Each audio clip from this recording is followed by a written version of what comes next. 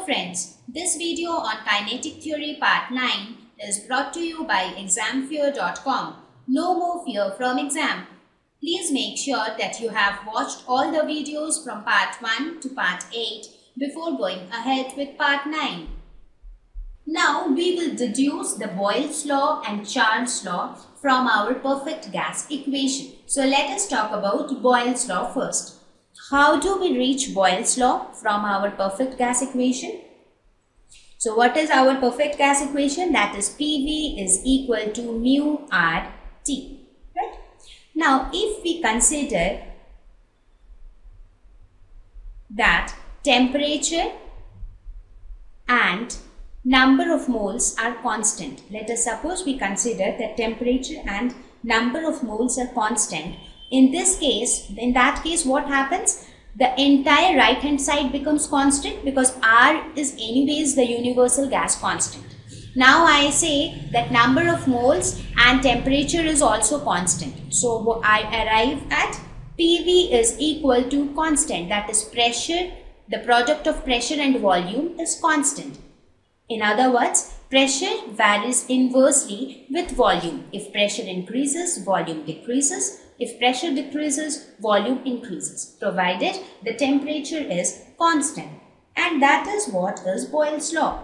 So Boyle's law states that at constant temperature, pressure of a given mass of gas varies inversely with volume. So there is inverse relation between P and V at constant temperature. So we arrived at Boyle's law from the perfect gas equation.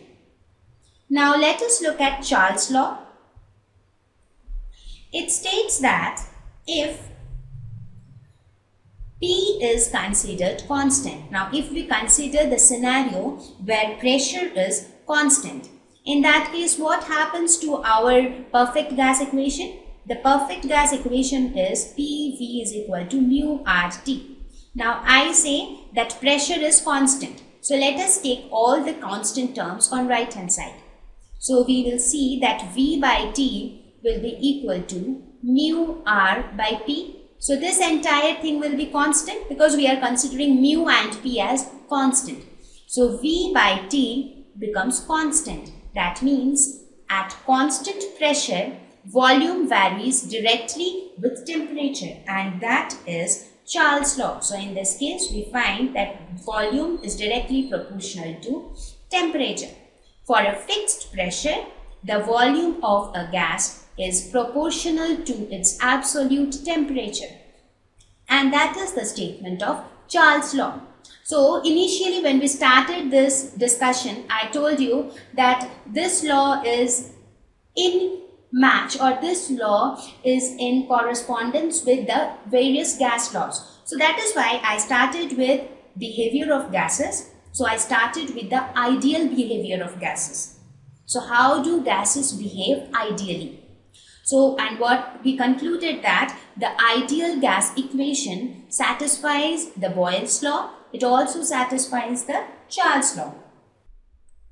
Thank you.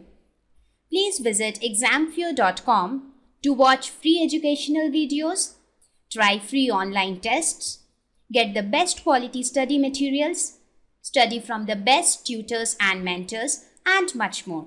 Thank you once again.